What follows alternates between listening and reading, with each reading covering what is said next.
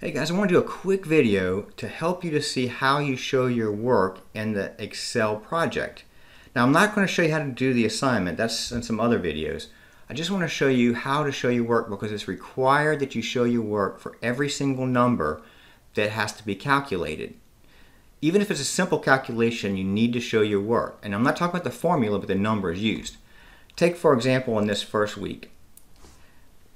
If you wanted to calculate the polyester and nylon ribbons that were used in the collars, and let's say you wanted to take the cost and divide by 9, then you would have to enter equals, so don't forget the equals, 9, and then divide by 3.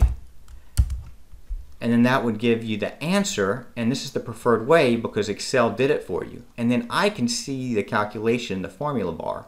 So this is the best way of doing that. It's the preferred way because we're using Excel, we're learning Excel. If there's ever something in Excel that you don't know, you can always go to YouTube because they have thousands of videos on how to do everything in Excel. Now you don't really have to use any advanced features like if you wanted to use rounding or if you wanted to use averaging as a function in Excel. You don't have to unless you want to.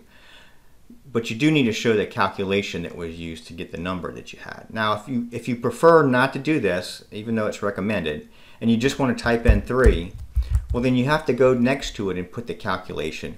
And you have to be careful because if you just put 9 divided by 3, it's just going to show you the date because it thinks you're putting a date in there. So instead there's a little trick and you just hit the single apostrophe.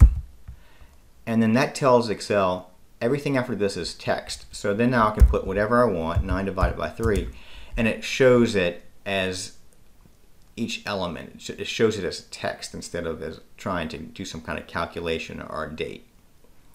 So you can do that for anything in Excel. Anything you put a single apostrophe afterwards, it's going to show it as a text instead of doing some kind of calculation.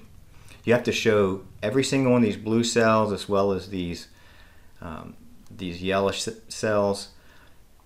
When you go into your contribution margin for the next milestone, the sales price, there's no calculation there. The variable cost comes from another area, but the contribution margin, even though it's a simple calculation, you need to show that, just like I was saying. And if you don't use Excel to do the calculation, then you need to put the calculation used below it.